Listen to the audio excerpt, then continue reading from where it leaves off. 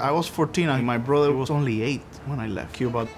We didn't have the chance to play music together. Worse than that is we didn't have a chance to be in each other's life. Havana is only 90 miles from Florida. What the United States was doing was not working. This is not just about politics. This is about family.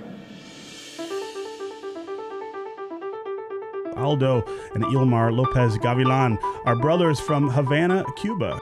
Years separated them as Aldo played piano in Cuba and Ilmar formed the Harlem Quartet as a violin player in New York. Ilmar y yo siempre hemos tenido este sueño de tocar juntos, girar el mundo entero juntos.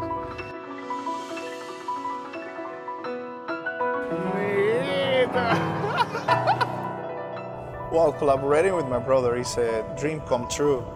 Please welcome the wonderful Ilmar and Aldo López-Gavilán.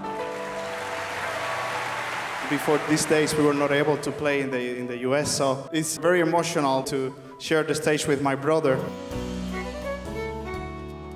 By not having so much exchange, we're missing out on so many great musicians. This is a friend I made down in Cuba, incredible composer and pianist. Oh my God, this is amazing. Lincoln Center, Joshua Bell, Dave Matthews, the whole orchestra. And it's like really big for us, really big. This is going to change music. This moment feels like a rebirth of possibilities. Effective immediately, I am canceling the last administration's deal with Cuba. Now wondering what happens next in a relationship between Cuba and the US, which was beginning to change. Situación que ahora justamente ahí, que está cerrada la embajada de Estados Unidos en Cuba, todo el mundo lo ha afectado. The thing is, in music, you're always finding the language inside the music. We have a very distorted view. Cuba is an incredibly creative and rich culture. La cultura no puede tener fronteras ni límites. The possibility, all of that came from a dream from here. This is my paradise.